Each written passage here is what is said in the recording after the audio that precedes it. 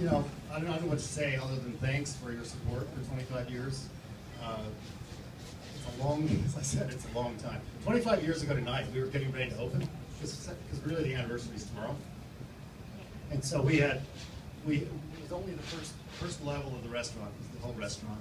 And we had painters and we had carpenters and my mother and everybody was in here putting this place up.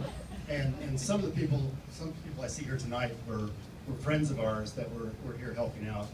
And they were so concerned that Peter and I had gone off the deep end. And we were going to brew beer on the wrong side of town in Salt Lake City of all places. And some of them would show up like every day for lunch for the first few months until they were semi-comfortable that we were going to be okay.